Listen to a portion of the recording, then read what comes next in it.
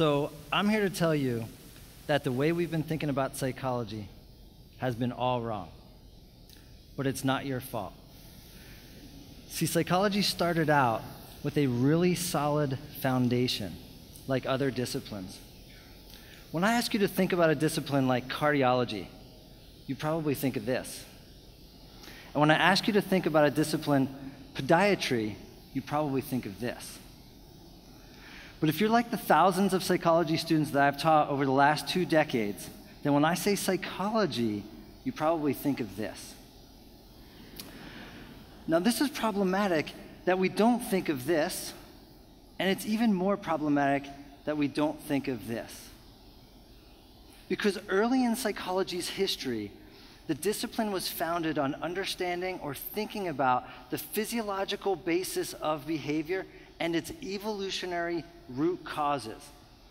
One of the founding fathers of psychology, Wilhelm Wundt, who wrote the first textbook in psychology entitled The Principles of Physiological Psychology, discussed throughout that text the role of instinct and the nervous system on instinct.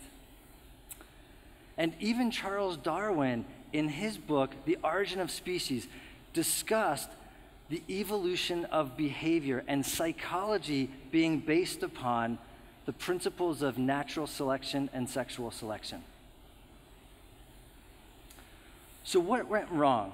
Well, early in the 20th century, a discipline that is now known as radical behaviorism took the helm of psychology, and it held psychology in a theoretical stranglehold for the better part of 60 to 70 years. Radical behaviorism was founded upon 3 basic principles. The first principle was that all organisms, including humans, were born as blank slates. So this would suggest that, according to radical behaviorists, you're all able to be programmed in the same way that we could program a robot or a computer by your environment and your culture alone, and that no behavior was heritable or inherited from your parents. The second basic principle of radical behaviorism was that any response could be trained by any stimulus.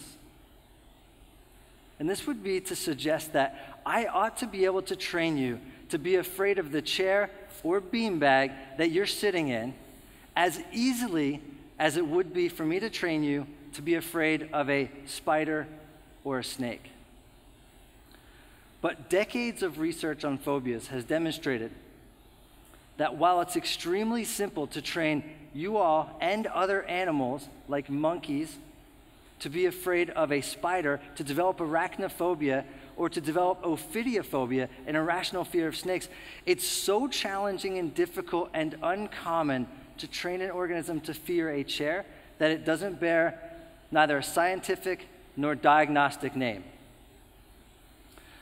The third basic principle of radical behaviorism that has led us off course in psychology was that biology was unimportant.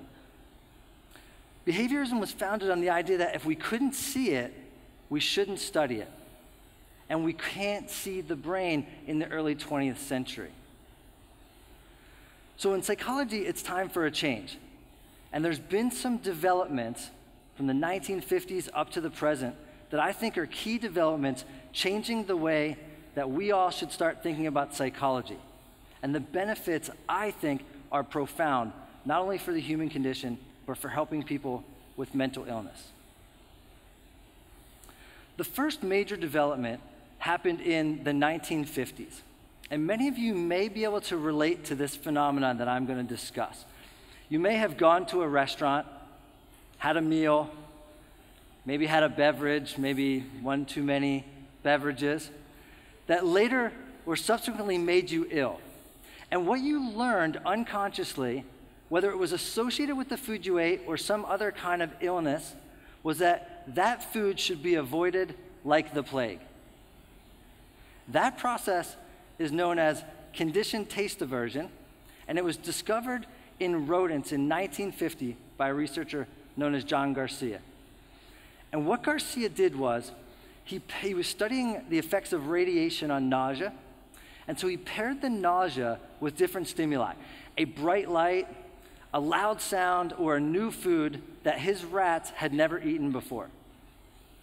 And what he was able to demonstrate that is, while in no trials he could train the rat to associate a loud boom of sound or a bright light with the feeling of nausea, in as little as one trial he could train his rats to be afraid of that food and avoid it like the plague for the rest of their lives, and they won't forget that learning process. Now, this is important because it goes against the ideas of radical behaviorism and the standard social way of thinking about things, because it suggests that this is a behavioral characteristic that's inherited. The animal does not have to learn by trial and error. If he keeps eating the red berries, he gets sick and dies. So you have to learn very quickly.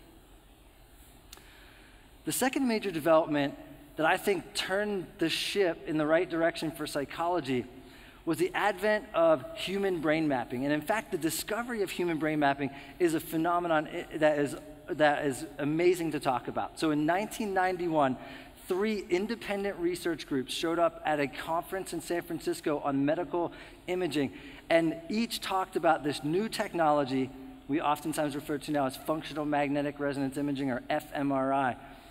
This new technology that allows us to peer into the brain of living, awake human beings. And up until that point, in order to study the brain effects of human behavior, you either had to wait for the patient to die or you had to euthanize the patient. And in my experience, undergraduate students who volunteer for research frown upon the latter. Now, human brain mapping is something that I'm very involved in. And I'll give you 2 examples from my own research program.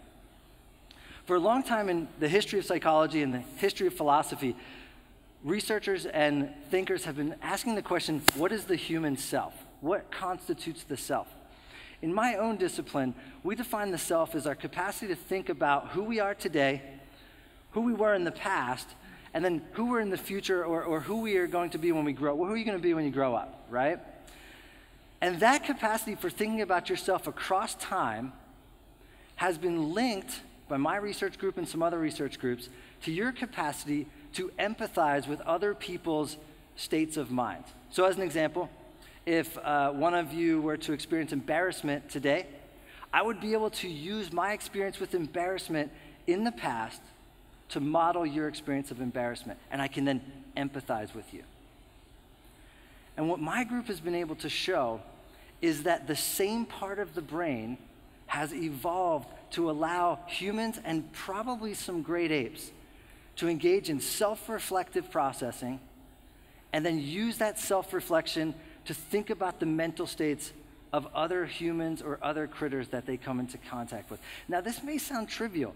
It may sound trivial to study the self. We think about the self, and if you were to go out and say, oh, I heard this lecture about the self, people would, what's that? Except when you take into consideration that both autism and schizophrenia are both marked by deficiencies in this self-other empathic processing, and it's the same part of the brain that's dysfunctional in both conditions. Let me give you another example. In a long history of research on neuroscience in animals, we've associated a part of the brain known as the amygdala with fear and aggression. That is, if you went into a lab and you cracked open the skull of a rat or a monkey and you stimulated the amygdala, it would be fearful, and then usually it would bite out against you or would aggress against you. And while the amygdala does very similar things in humans, it's also been shown recently that the amygdala in humans has been associated with higher, complex social cognitions. And the one that my research group has been involved in researching is the capacity for our amygdala to generate what we generally refer to as a first impression.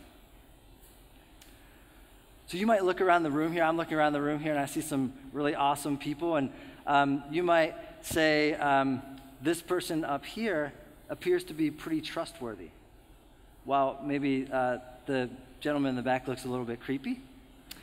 You may make some other socially complex, important decisions. Like you might say, like, this person in the front is rather hot, while that person's not. And those are important impressions that we make automatically in a matter of milliseconds that predicts how we're going to interact with other humans. Again, it sounds trivial. Why is he talking about the neuroscience of attractiveness? Because in every mental illness known to man, the amygdala is dysfunctional. Depression, anxiety, bipolar, schizophrenia, autism. I could keep going. Let me tell you about one last fantastic development that has just happened in the last 2 years, and I'm super excited about it. University of Virginia researchers have discovered a new biological system.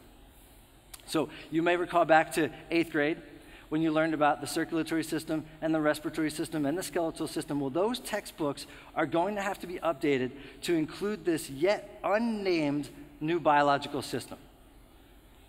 This new biological system integrates and synthesizes communication between our central nervous system and our gut-based immune system.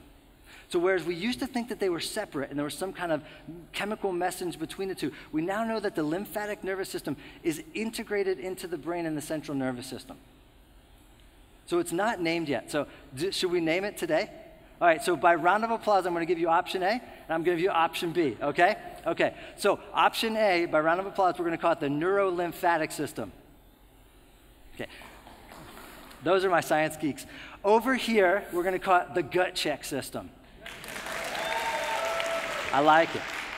So what the researchers at the University of Virginia were able to do is to show that this gut check system, our gut check system, right, is intimately involved in the changes of social behaviors. They took a population of mice in their laboratory and they altered the genetic strain of gut bacteria. And they demonstrated that that gut bacteria signaled a different message to the nervous system through this new gut check system, and it produced symptomatology in the mice that was non-social, that approximated autistic-like behaviors, insofar as we can have an autistic mouse. And then what they demonstrated was that if they cured that gut bacteria, all of the non-social behavior that looked like autism remissed. The mice got better.